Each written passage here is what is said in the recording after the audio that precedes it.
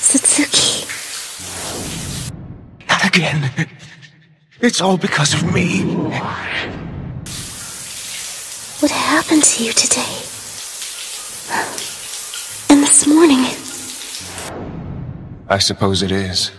But if it means inviting the scorn of you and the others, having you all know the truth about me, I definitely prefer this. I don't care if I'm a cowardly man who cheats himself. Why push me away, Tsuzuki? Do you like me or not?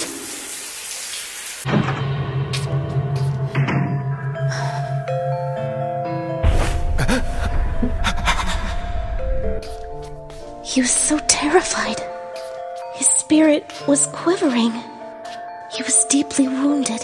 What was it about his past that made him so traumatizing? What do I do? I can't cheer anybody up, yet alone...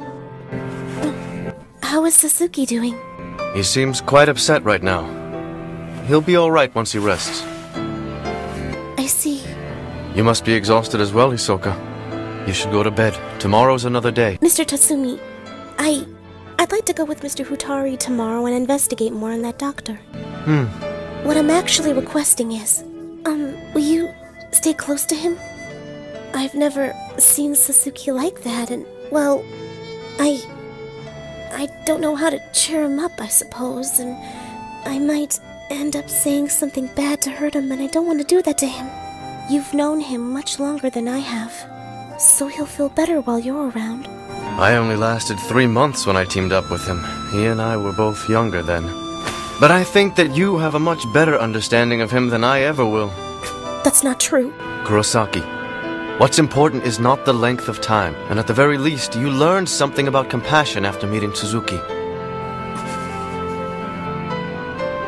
You just have to do for Tsuzuki